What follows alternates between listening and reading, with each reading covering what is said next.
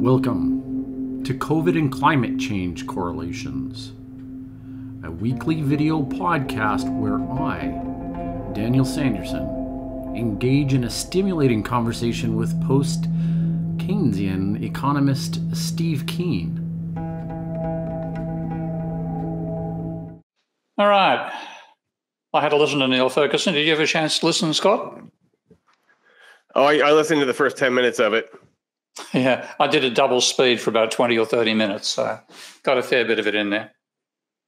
Yeah, so you would have descended into the Austin University, and that's what really what I wanted to chat with you guys about. Okay, yeah. Scott's from Austin. Not that this really matters, but you know, I mean, he's close for a summer job, and this is effectively what they're trying to do: is get something up and off the ground by the summer of 2022. Now, Scott and I have been working on a Planck SIP Academy, which goes back to the classics, and we're going to be looking at, a similar to a St. John's sort of model, right? So this would be from Mortimer's great book list and this type of thing, right? Okay. Mm-hmm. Now, what I'm seeing with what they're doing is so exciting. I think. Now, let me kind of try and guess maybe what the thought pattern was as you were listening, Scott, for the first 10 minutes and Steve for a little bit longer.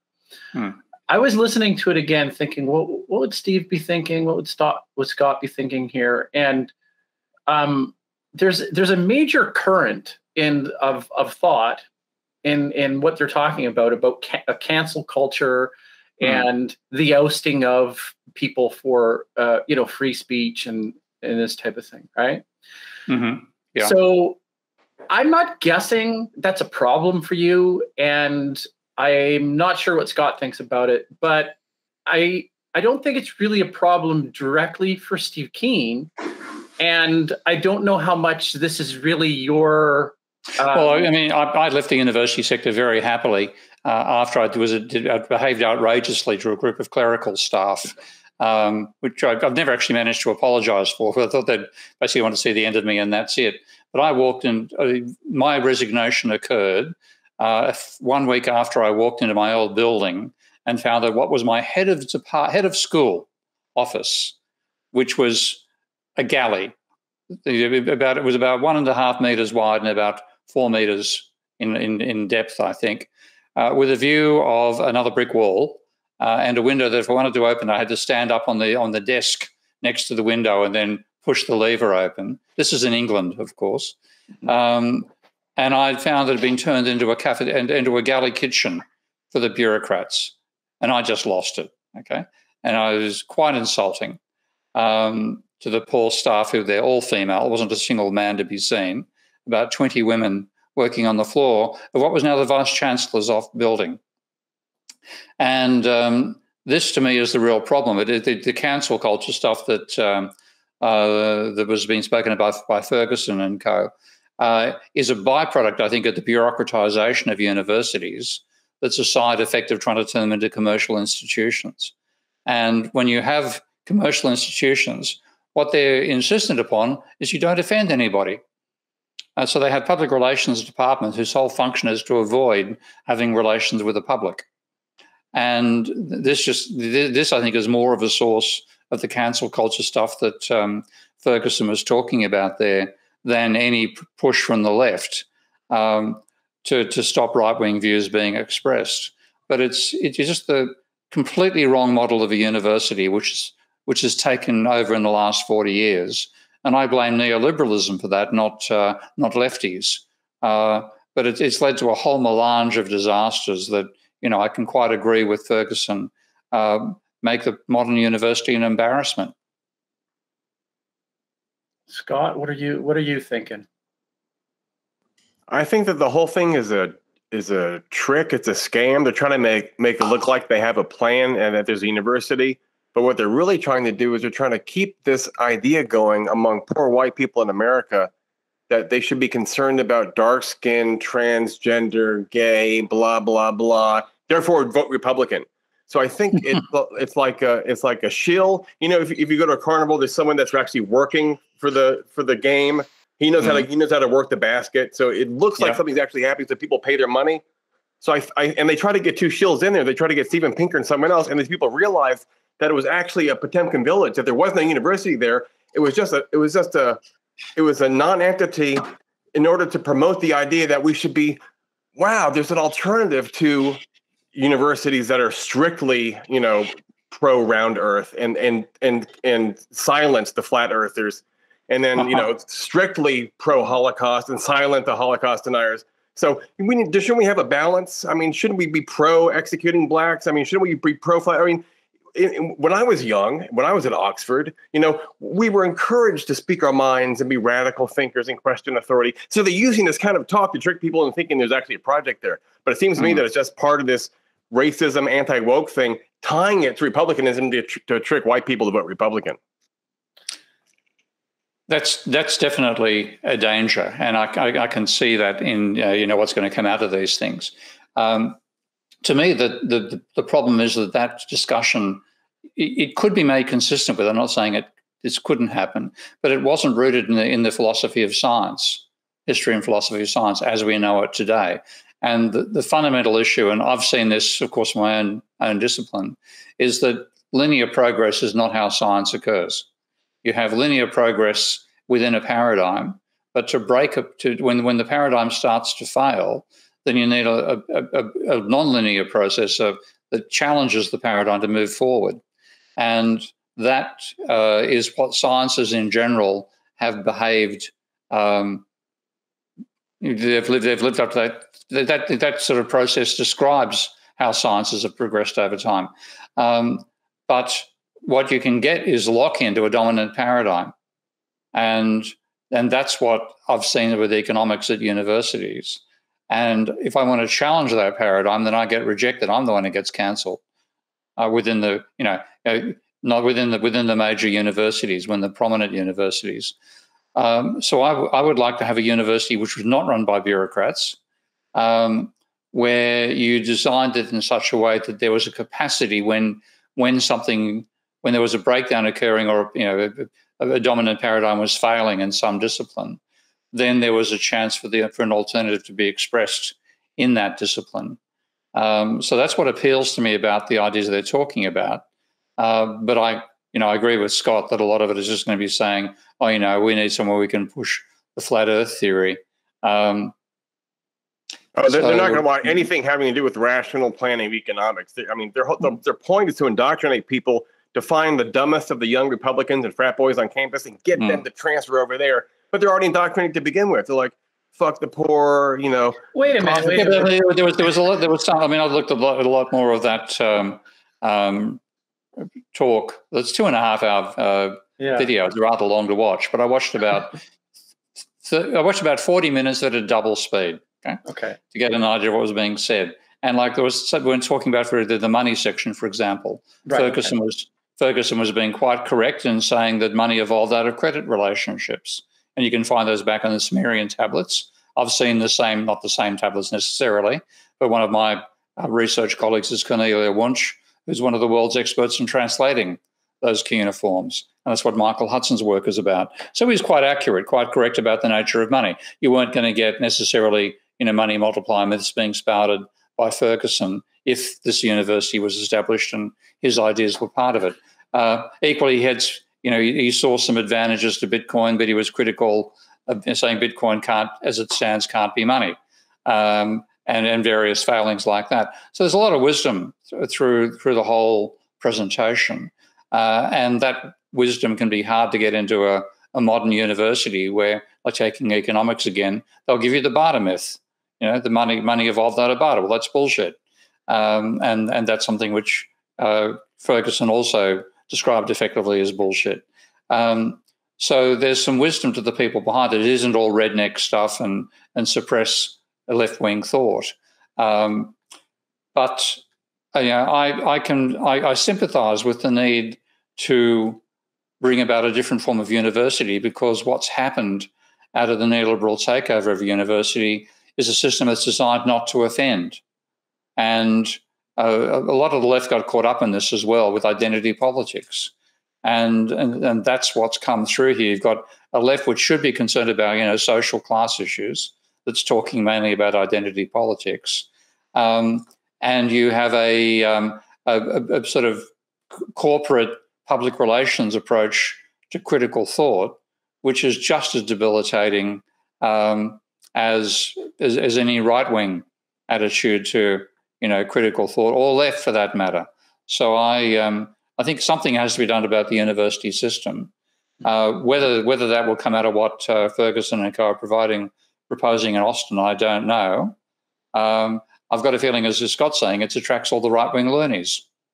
So it's partly a way forward. Honestly, I don't. Okay, I could understand how you'd be cautious about that. But it interested me to even. Yeah, I think it's an interesting concept. It was not only that Daniel wears the hat. I was like, hey, maybe it's something I could take as one of their master's programs. You have Neil, who's saying this is meant to be a challenging process. This is like intellectually challenging, right? Well, and universities need to be places where intellectuals are in charge. And what's happened with neoliberalism, the bureaucrats are in charge. Exactly. And therefore you're forced to conform to bureaucratic processes. And one of the things, the last thing a bureaucrat wants is a complaint. Yeah. So what's actually come out of that is this excessive focus on, we're getting complaints about this particular academic, let's do something about him, rather than saying we're getting complaints, that's good. So running a university is either along a totally government line or a totally private sector line is wrong, because they're fundamentally a third sort of institution. They are places where you do want people both pushing what is currently known and challenging what is currently believed. And certainly whether Ferguson's idea would lead to something which transcends that, we desperately need something that does transcend it.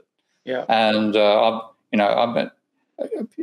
was at university in what I regard as the halcyon days of the early 70s now, and the range of thought you were exposed to was magnificent, and the range of discussions you could have as a result of that was magnificent. And then when we got fee paying, the idea the university students should pay fees for the university and then student loans, et cetera, they got turned into bloody degree factories or certification systems. And the interest in a wide range of ideas disappeared. And I hate that. And so for that reason, I'm sympathetic to what Ferguson is talking about. Yeah. Well, I have to say, I say give him a shot. You got Heather Hang, who's on Heather Hang is an outspoken progressive liberal, evolutionary biologist. This isn't a shyster woman. She's well respected. She's part of the Dork Horse podcast that she does with Brett Weinstein. Yeah. And, I don't, what idea does somebody have to come up with before someone says, hey, yeah, that's a good idea, let's give it a shot. Yeah. Right? Yeah.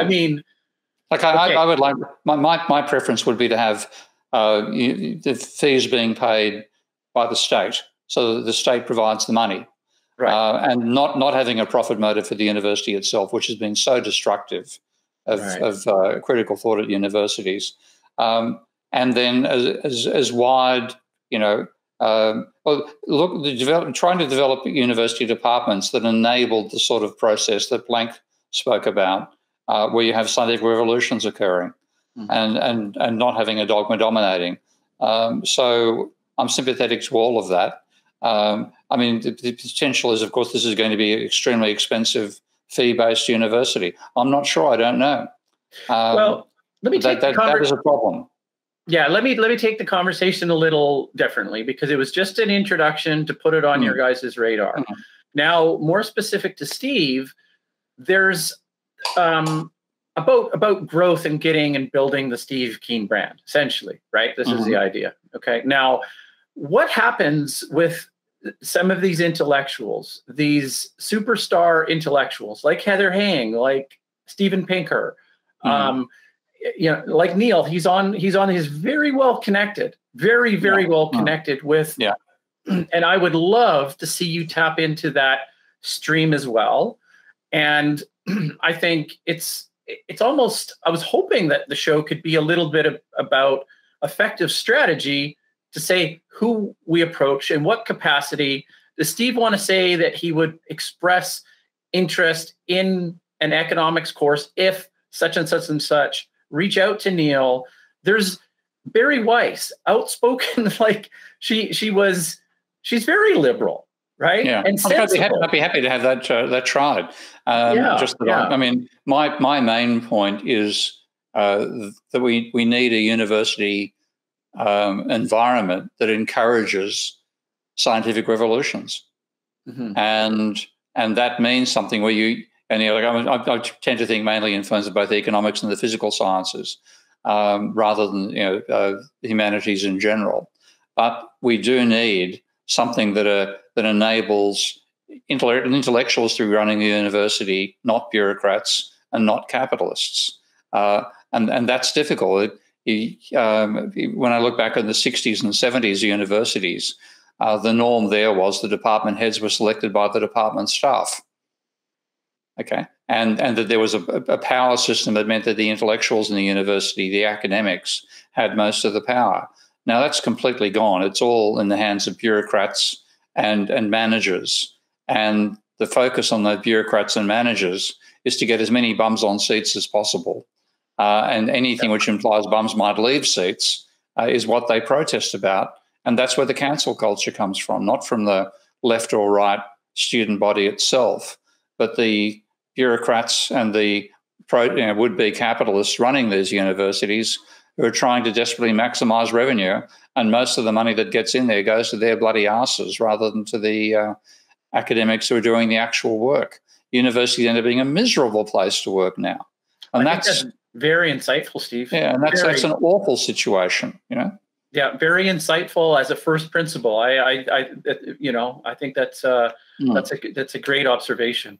I remember that historically, the phrase politically correct was meant as an insult and a put down, and it was invented by the left to criticize their own people for straying off into these secondary issues and not focusing on economics.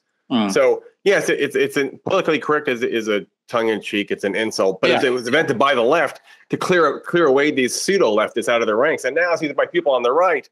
So you have a university like this, which is, of course, will be limiting the discussion and gearing it towards what Steve just said. You have shareholders who are trying to maximize profit, and if something's bad for PR, they're gonna kick that person out, no matter how trivial there is.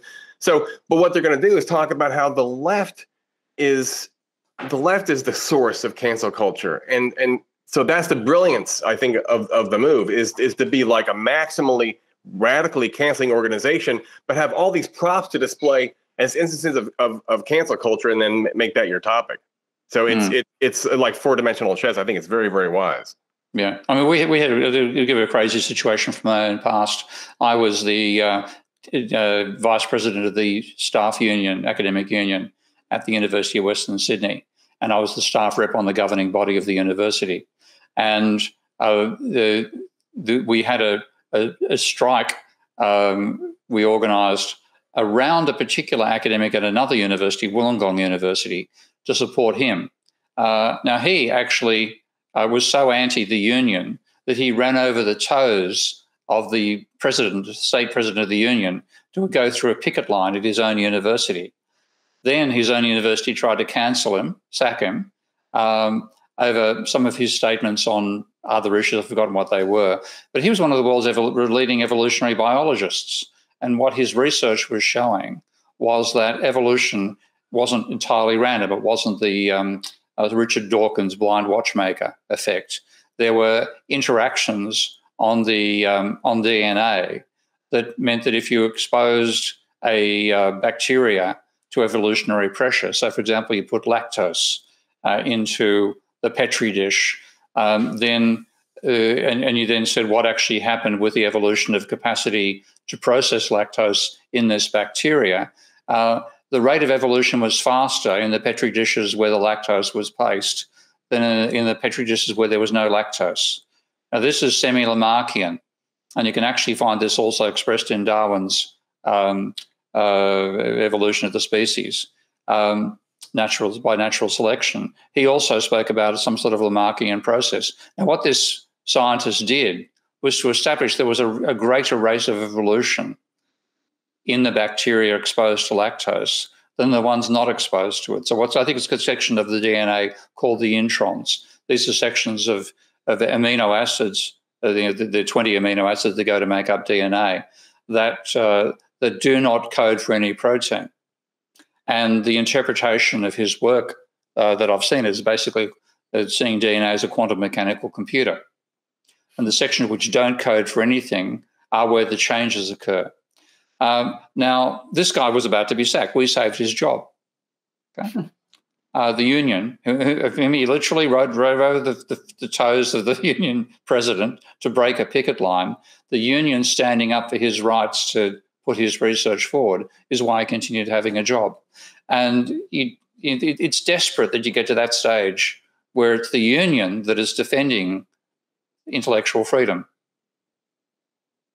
So we need something which promotes that and let a guy make these claims. Yeah, okay, they look like they're Lamarckian, but his research is solid. And that is the sort of thing which a university run by the academics will give you. A university run by the bureaucrats and the would-be proto-capitalists who think they're running it eliminates. And that's not left or right, that's the danger. It's bureaucratization and the false location of a profit motive in a center of learning. But they'll have the audacity to pretend to be running on principle. Yeah, I know, yeah. The only principle I saw out of those places was shut the academics up. Yeah, interesting. Okay, well, anyways, I don't know. I'm an ambitious guy, and I've always thought of, Steve, you've got some entrepreneurial background to you yourself. Yep. So I'm just one of those guys that's trying to hobble something together, and no, it's not the establishment, and no, it's not to, steal the wealth from society. It's just poor old Dan trying to put and hobble something together. Look, I'm happy to have it tried. I mean, the potential that university might work well. And the thing which I've seen with economics is that there's no chance for an intellectual revolution in economics within existing universities when it desperately needs one. Yeah. So there's something, and that was simple. I mean, if I go back to the 60s and look at the academic debate back then, it's something which there was more critical thought in economics being published in mainstream journals then by far than there is now. Now, whether that's been because of this bureaucratization of universities assisting people who maintain the core beliefs in economics dominating, or it's just been a historical thing, I really can't say. But seeing the desperate state that economics is in and seeing no prospect of it being changed in existing universities, then I'm willing to try something else. Well, I mean, here's the thing that I was thinking is that your economics, right? Your research and your post-Keynesian approach, the research you've done, your models with Minsky, this whole thing stands on its own. It doesn't really even have to mingle with, any of that ether, really. That's true. Yeah. It doesn't have to. But as an academic to another academic, it's like, I'm Steve. Here's what I've been working on. Here's why I think, I think we can put a package together to at least get that thing going, and then hopefully start stripping or putting you into the stream of Barry Weiss. Right? Let's get you on her podcast. Yep. Happy. Let's get you onto Sam Harris. Let's get you onto the Dark Horse pod. Like, there's a huge exposure here that I think you're primed for a breakout. And the only thing, you're already broken out, but even a further breakout, right? I mean, I haven't done any specific research on where Keen appears on YouTube videos, but generally you've been kind of like painted into a corner of the economic shows and and so it's hard. I think it's not the tantalizing kind of come look and see topic that puts you into some of these mainstream, but you're totally there, is what I'm saying. Yeah, it puzzles me that, like, it's happening with this program as well, Dan. I mean, the tiny number of views we're getting. Like, I'm happy, and this is, I think most of my videos top out at about 10,000 views, and I then go take a look at, like, I look at a lot of stuff on YouTube. I'm as much as a surfer as anybody else on that front, and I'll find stuff with 7 million views on a related field. How the fuck do we get that high? How do we get that level of breakthrough? And it's simply, so what I'm doing is not working anyways. Well, no, it is, but it's always time to, like, rejig. Scott and I try and do this all the time. I mean, we try and have conversations about what to do. We've tried different things. We've got umpteen numbers of series on our site. And we're slowly building and climbing the ladder, just like you are, right? And even people, the multi-million view YouTube creators, there's something about the algorithms. Hey, it's free. I mean, it's like, okay. But I think somebody like Lex Friedman, who sits on this board, is an excellent person. Wouldn't it be great to be on his podcast? He's still an MIT researcher. He's had Wolfram on his show 3 times. Like, Stephen Wolfram. Yeah, 3 times. And it's like, yeah, no, it's all a conspiracy. They're all out to try and get your money. It's like, come on, man. Who are we listening to then? Like, who are we really listening to? And I think that there's a way to get into that slipstream. It's huge. It's where people are inquisitive. They're like me. I'm just like, hey, I want to read your book. I want to find out why you're important. What is all the buzz? Really? There's something wrong with economics? Yeah, exactly. Like, I mean, but mostly one person I'd love to have a chat with is Stephen Colbert, because, I mean, he's one of my, I take a break from working. I'll watch the Colbert Show. That guy's a genuine intellectual thinker.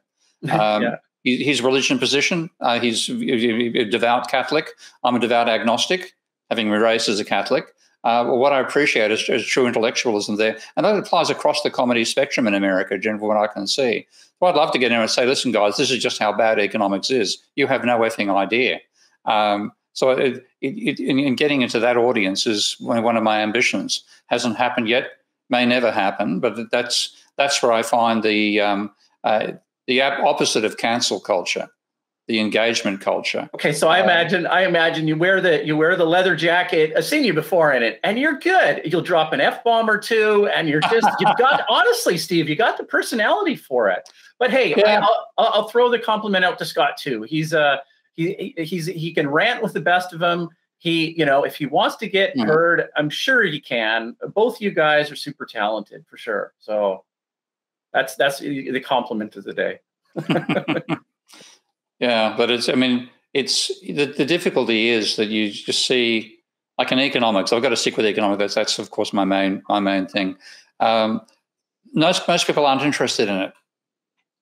And that's the realism. It's only a tiny minority of people are actually interested in how does the economic system function. Most of the people would rather watch a cat video than watch something on economics. And frankly, I can't blame them. Cats are more entertaining. So it's a real dilemma that if you could comfortably forget about economics because it was in the right hands, then that'd be cool. But it's not, and that's one reason where I think we're on the brink of an end of civilization experience now, because we've let that particular discipline run riot, and it's the cancel culture of anything been applied to critical ideas about economics. And that's why I find it so ironic to see people talking about cancel culture and, the left is driving out the right. In economics, it's the exact opposite. And that's what by far sets the ideology for our society. And it's why our society, I think, is doomed. Yeah, very good. I was going to say very good point. Somehow that doesn't feel appropriate to, praise something that seems to be so perverse. People make fun of the base superstructure distinction, but I think it's a valid distinction, because if you have a base formation, then it has the fuel, which is money, to provide for the positioning of people and the paying of lobbyists and policy. So money is a different power than other things because it's fungible and it can become anything. Yeah, well, the truth is, what I see as the problem there is that you've got an ideology which is contradictory to the actual superstructure. The base, or rather the base, is completely different to what the superstructure ideology says it is. I would be much happy if we had a Schumpeterian superstructure acted on the actual base of capitalism, because that would at least be moderately realistic about how capitalism actually functions. And then you'd have an ideology defending capitalism, which is closer to describing what capitalism actually is. But what you've had by the accident of history is an ideology was completely wrong about its description of the base. And then people then try to modify the base to make it fit this superstructure idea of how it functions, this idea of an equilibrium with perfect knowledge and all the garbage that neoclassicals go on with, and a complete dissociation from the physical world. It is an ideology which the superstructure will destroy the base. And that's what we're on the brink of. Our beliefs about what capitalism is, which are false, have led us to a situation where capitalism will, I think, be destroyed by climate change. And what we'll get out of it is an authoritarian command economy, if anything survives at all. And I've got, the base superstructure, and say the base drives the superstructure. In this case, the superstructure is destroying the base. Yeah, I could see that. Scott, do you see that too? Yes, more and more people live inside ideology, and it's almost been completely untethered from the reality. So it's like you have an ideology and a reality inside the ideology. So there seems to be a reference to something that's real. So this is called the postmodern condition or post-structuralism. Once upon a time, there used to be some resemblance between the two things, but now we're in hermetically sealed virtual reality bubbles that may have no resemblance. But we still have a distinction there between false and real. Even anti-vaxxers understand the distinction between like a hallucinatory cat and a real cat, but they themselves are hallucinatory. Yeah, and there's partly thinking also about how a university, like in other ideas, how could you have a reformed university system? One thing that's necessary is to break people out of their silos. And like because I live at the junction of economics, engineering, and ecology in my own work, then I do dabble in each of those other fields, and I see just how different each field is compared to what other people think that field is like. So, like an economist, we've had a paper rejected from the Royal Society, the Proceedings of the Royal Society at the moment by neoclassical economists as referees. And what they've said is, your criticisms of what we're doing on climate change are so old hat. We've moved on so far from that stuff you're criticising. So 3 2021 papers have just come out.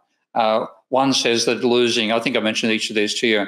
This is a paper where now got a critical letter before proceedings at the National Academy of Sciences, where these economists say that tipping 6 major elements of the Earth's climate at a temperature 6 degrees above pre-industrial levels will cause a 1.4% fall in the GDP of 2100, compared to what it would be if in 2100, at 6 degrees warming, none of those tipping points went.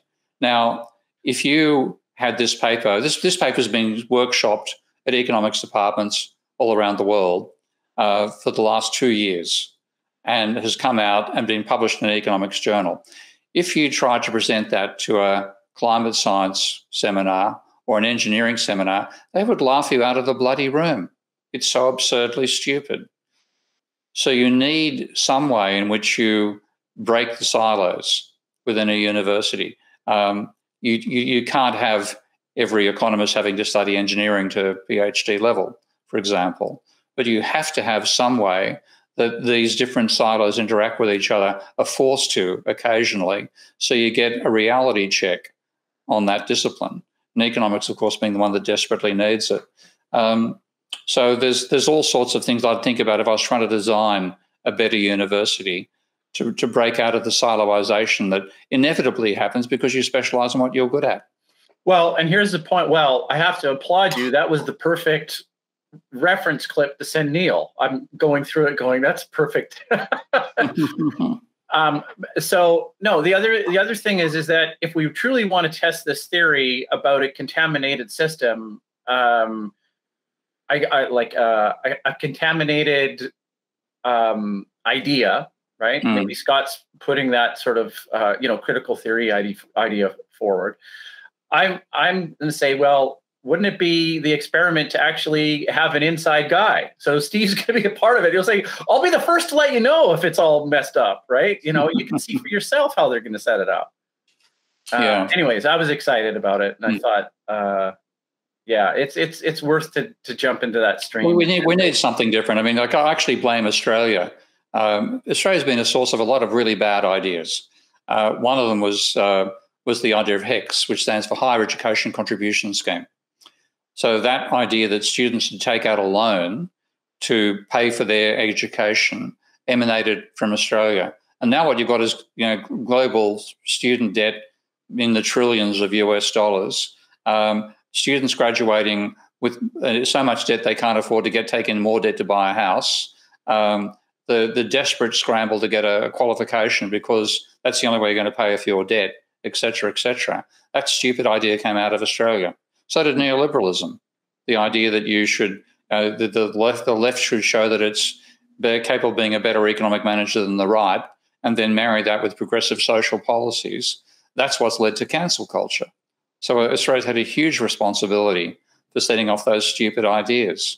And I would like to see, some part of the world break with those ideas and something other than the university structure we've got now is desperately needed.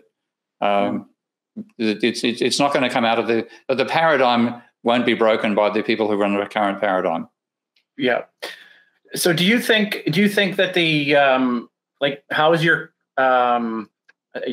political situation, I guess, in Australia and the party? Are there any updates about a potential election? Or no, the election looking more like it's going to be May, which suits me perfect because I'm not going to really be getting heavily into the campaigning side of what I need to do until January because I've got to go back to Australia, re-register to be a voter, and then I can start doing all the foot soldier stuff that's necessary. But for example, if we're running in a state with, I think, roughly 5 million registered voters, and that's broken into about 40, I think, electorates, and each electorate has about 20 or so electoral booths. Now, that's roughly 1,000 electoral booths.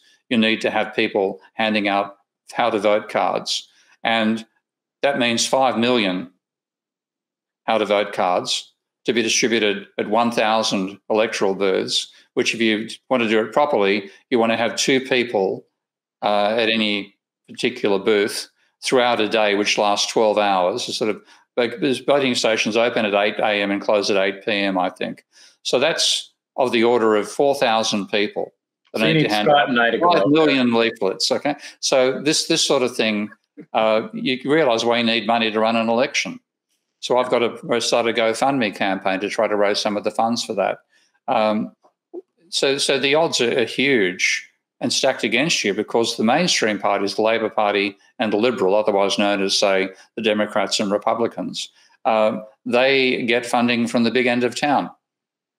They they get $1 million donations from coal companies and so on. And what you end up having is they're bought, and they then become the lobby groups for the fossil fuel industries, both of them, both the major parties. So breaking that hegemony is going to be incredibly hard. Well, good for you. Good for you. And it sounded like you're inviting us to come to Australia and stand at the ticketing locations, I think. I've got to get an army of, to get as much of the vote as I can in New South Wales so that I have a chance of getting, say, 7% of the vote and then winning a bit more on redistribution of preferences. Yeah, I need an army of 4,000 people on the day. Hey, we're getting that on the Vox video. I think we're close to 4,000. So we're going to employ Vox to say, okay, Vox, send your right-wing guys all over to Australia to back Steve. Well, I think that what I do is actually lever what I've got in terms of international exposure and get that done, because the whole idea of me being, of course I support the party itself, and the party asked me to stand as a Senate candidate when Victor, who's the guy who established the party, decided to go for a House of Representatives seat instead. But yeah, I'm going to be the party's person if I get elected, but it's also going to be a chance to put non-orthodox ideas front and center and get them in a bloody Hansard, so that they, in a way that I can't otherwise do it. So it's worth a punt, and that's what I'm doing it for.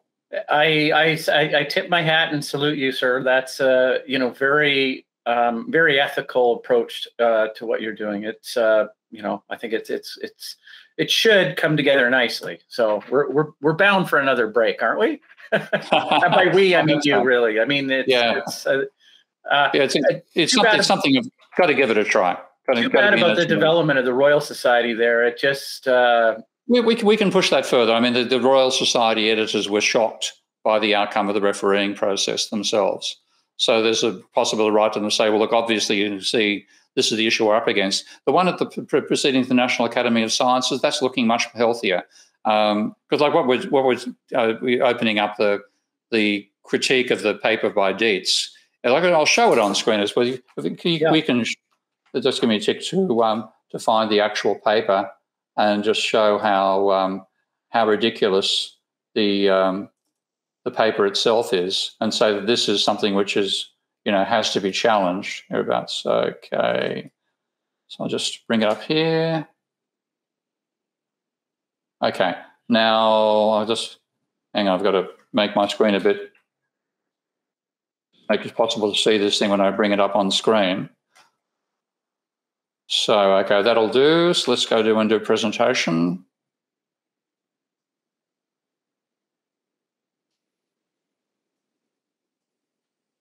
Okay, now here's, if you can see this particular paper, the text I want to focus on is the two parts I've got in yellow here. Using a second-order polynomial to fit the data. This is the thing on tipping points, by the way. So they're using a parabola. 2 degrees of warming in the absence of tipping points corresponds to 2.3 degrees in the presence of tipping points. So what they're saying is that losing the Arctic summer sea ice, Greenland ice sheet, the West Antarctic ice sheet, the Amazon rainforest, the permafrost, ocean methane hydrates, and the Indian monsoon, that will just increase the damages by 15% over the damages caused by temperature rise alone. And then tipping points reduce global consumption by 1% with 3 degrees warming and 1.4% with 6 degrees warming. That is crazy. That is the point we made about it. That if that's what you've concluded with your research is crap. And the referees basically had to concede it. Yeah, that's to say that those incredible changes to the climate will cause such a trivial change to the economy shows there's got to be something wrong with their reasoning. And the referees have conceded that at PNAS. Yeah, okay. So did they say, does the paper say anything or describe the tipping points and the economic, like give specific examples of what would happen? Like, is there any rationale in that paper? No, well, the rationale is we're taking a look at what economists have said about tipping points, and here's our non-biased collation of their views and adding it together, all the different studies. They actually had 21 papers. This is giving you an idea of what's going on here. In the economic literature, they found 21 papers discussing tipping points. So there were the 8 tipping points they looked at. And so this is the result of collating all of those and saying, if you add them all up, what do they say is the damage to GDP? The answer is 1.4% at 6 degrees temperature increase. So you've got to look at the actual papers themselves to see what's the logic. And the logic pretty much is to say, well, we don't understand most of climate change, so we're going to reduce it all to temperature change. And then we're going to regionalise the temperature change and believe that only places exposed to the weather are going to be affected by climate change. So if you have, my favourite example is one by Richard Toll, of course, using his, I think it's called, he calls his MAPER fund. He said that losing the AMOC, the Atlantic Meridional Overturning Circulation, which would, to give you an idea of the scale of change, would drop the temperature in Germany by between 3 and 10 degrees Celsius during winter. Okay? Losing that will increase GDP. because it will correct a bit of the change in temperature caused by global warming. And therefore, losing AMOC is a good thing. And Toll actually says that. Be good to lose the AMOC. That is a bunch of economists thinking they can redesign the planet and make it work better. You know? So it's insanely stupid. And what we've said is this paper should have, if it got the conclusion that that's what the economic papers say will be the effect of losing these tipping points in the climate, then there's something wrong with the studies. It's not saying our conclusion is that losing these 8 elements of the climate will reduce GDP by 1.4%. That shouldn't be the conclusion. The conclusion should be, if that's what these studies say, then there's got to be something wrong with these studies. Yeah, yeah. I have a question about inflation as it relates to GDP. Okay, so the GDP is pretty much the economic manifestation of God, pretty much. Like it's like the single. It's God, yeah. So if production went down but inflation went up,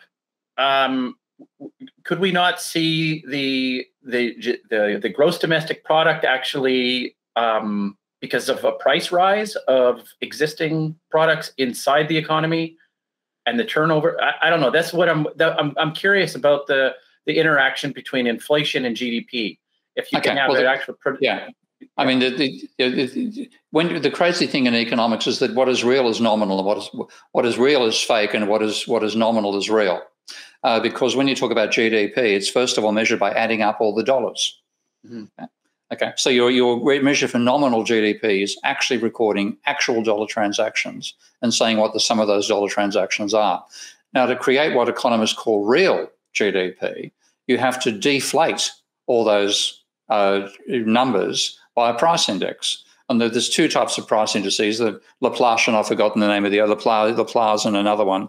But what they do is they divide this year's output by they divide this year's output into price times quantity for every good. So this year's price times this year's quantity. And they then divide it by last year's quantity times this year's price, or vice versa, to try to work out how much of the changes are reflected change in the quantity components of GDP versus change in the price components of GDP. And then to do that, they have to say, well, what is a current consumption bundle? Because it doesn't matter, for example, if the price of platinum cubes quadruples, because almost nobody buys platinum cubes. So you've got to say, what is the consumption distribution as well? And that itself reflects the income distribution, because if you have a very fair distribution of income, then almost nobody can afford to buy platinum cubes.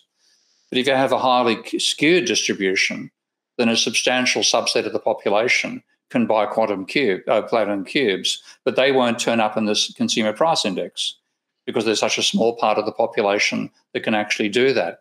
So all this stuff makes it extremely hard to divulge out of changes in the monetary value of GDP what changes in real physical output are. And one of the things that I think is happening with this current inflationary surge is that it's driven by breakdown in supply chains. So it's harder to physically supply the goods.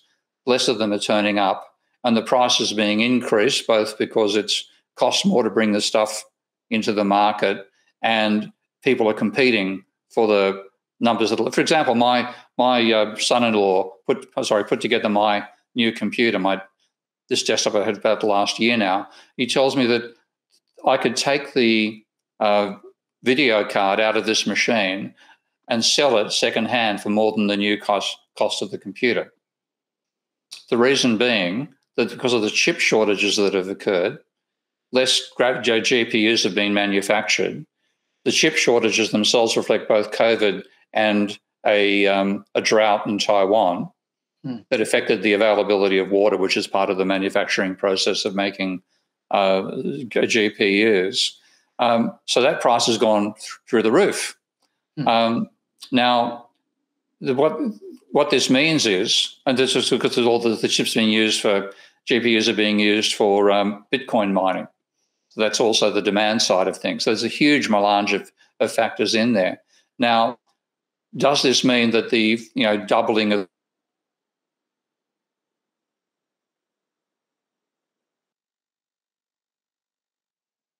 be poorer. No, what it might mean is workers can no longer afford to buy decent computers. We're going to say that one again because somehow it just the GDP god censored us, and somehow you got bleeped out. Okay. I'll try that again. Well, so the whole thing starts with actual recorded dollar sales. So it's easy to add up the monetary value of GDP. What's hard to tell is how much is the change in GDP from one year to the next due to changes in the prices of individual components of GDP, or to the quantity being produced of different goods. So you then have indices where your top number in the index is today's prices times today's quantities. The denominator, and from that you subtract last year's prices and last year's quantities. And then your divisor is last year's quantities times this year's prices. It's quite a complicated statistical process to do it. And then you have to have a bundle, a consumer price index bundle, that says what do average people spend their money on. So that also just reflects the distribution of income. So all this stuff makes working out what inflation actually is incredibly complicated. And what people are worried about is sustained inflation.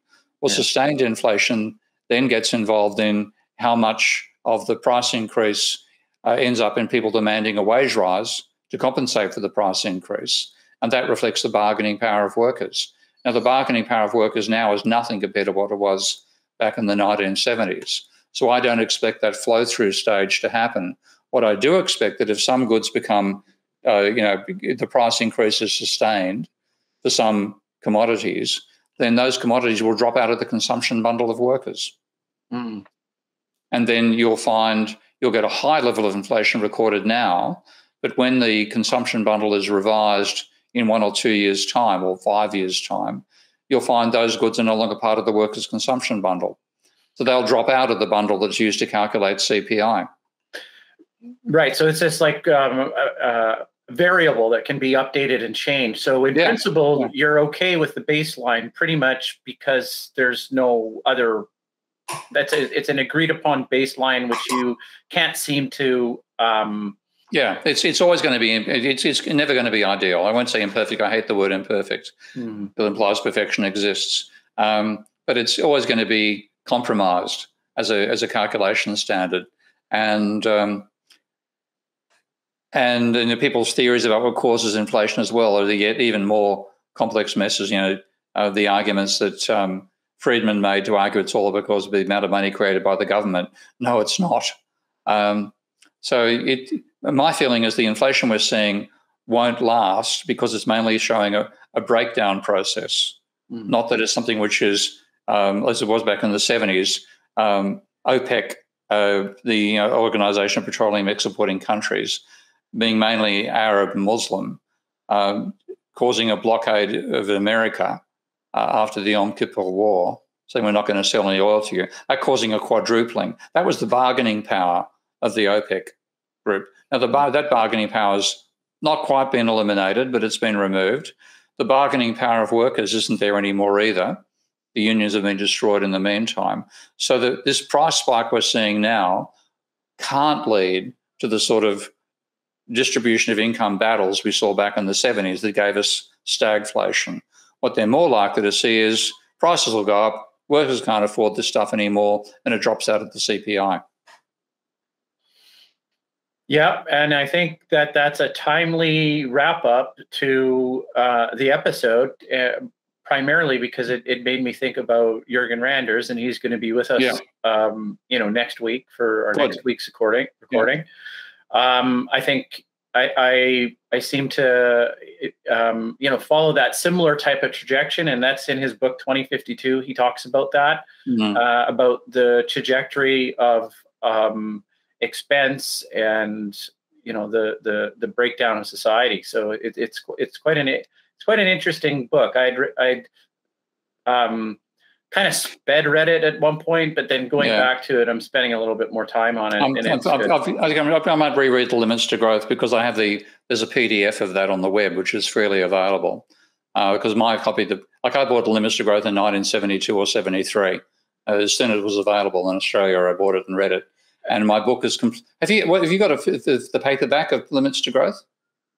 Not a paperback, but I read everything digitally anyways. Okay, yeah. So I have the original paperback, and it's fallen apart. And like they had an insert in the middle, which was green computer paper to show you the entire model. I think I've still got that, but it's back in Amsterdam. Yeah, it's back in Amsterdam, so I can't consult it before Randers Center. But I'll definitely reread The Limits to Growth and compare it to what Nordhaus ridiculed it as. And what I might also do, and make this might be a benefit to Randers, I'll put the population component of Limits to Growth into Minsky, because that's exciting. Part of what Nordhaus used to criticize Limits to Growth was arguing that the equations gave you an increase in population when you had an increase in wealth. Now, what he did was typical neoclassical ceteris paribus. He held a lot of things constant. And the rejoinder from Forrester, which is published in another journal, of course, not an economics journal, can't have criticism of economics in economics journals, he showed that when you had the full dynamics of the Limits to Growth model, increasing income meant falling population growth, which is what we see in the real world. So I'll see if I can include that component in Minsky by the time we meet with Randers next week. That's an early Christmas present for him. I'll give it a try.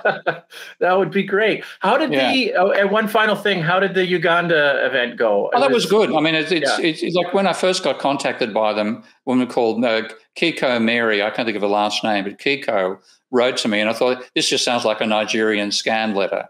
And then the final line, she wrote, "We have watched your appearances on CGTN."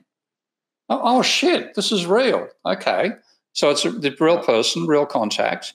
And I said, I wrote a little piece about her group, and she was incredibly persistent. Every day I'd get a comment on WhatsApp, "How are you, Dr. Steve? Have you done this yet?" And I'm forever getting, so I said, "Look, I'll do what I promised, but it took me a while to get there." Well, the beauty of doing the seminar last week was the internet connection was lousy. You drop that all the time and so on. But they took me for sort of a camera-guided tour of their little institution. It's real. They showed me that I gave them $100 donation. They showed me the sewing machine they bought with that $100. Oh, they had 3. They've now got 4. So it was, and you could see all the people, training groups and stuff like that, teachers. So it made it a very real and very personal thing for me, and I was delighted by it. I haven't put it up on Patreon yet. I'll have to do that. And Dan, we got to talk. I mean, I'm very happy to have you getting involved in redesigning my Patreon site as well. But I've got to pay for a higher level of Patreon support to get that, to have more than one person there. So I'll check up and see what's involved in that. When you put that sewing machine video up, you can splice it with the scene when Moshel finally gets the sewing machine in the Fiddler on the Roof, and the rabbi and his friends come around and they all stare and they say, "Oh," and the camera's looking up, so you think it's a baby, and then you realize it's a sewing machine. I want to ask this one question. Who today is making these massive synoptic models like the Limits to Growth, where you have resources and food and population there? So it seems like it'd be so much fun just to experiment with it. We have all the simulation powers today. So who's the person who's putting in all these variables and coming up with a gigantic comprehensive model like that? There is Carey King in Austin, Texas. I think Carey King, good friend of mine. There is Jørgen Randers working with a laptop and one research assistant part-time I think is in Norway. Myself, as much as time I get using my Minsky software to do it. 2 researchers who are ex-colleagues of mine at Kingston, now working for the French Development Agency. Irene Monsantarello, who's now a professor, I think, in Austria. Actually Italy. She's moved to Italy. I literally know everybody who's doing it. There's about 6 to 8 people with a trivial, no funding worth speaking of, and doing it in their spare time. Wow. Well, this would be the time to do it, because look, Google provides all this stuff for free. There's so much big data out there ready to go. Big data, but it takes time to design a flowchart, and that's the problem. Putting one of these models together is an intricate process of assembling different elements of a complex system, and then getting to interact with each other and getting sort of semi-realistic runs out of it. So it's hard work. We don't have the time. We don't have the people. On the other hand, the neoclassicals have hundreds, if not thousands, of people now involved in their fictional pursuits. I have some ideas on that, but guys, it is now 2 minutes after 9 o'clock. So, Steve, thanks for another episode. Scott, thank you for joining us. And until next week, again, Jürgen Randers will be joining us. We're out of here. Thanks again. See you guys. Bye. Bye.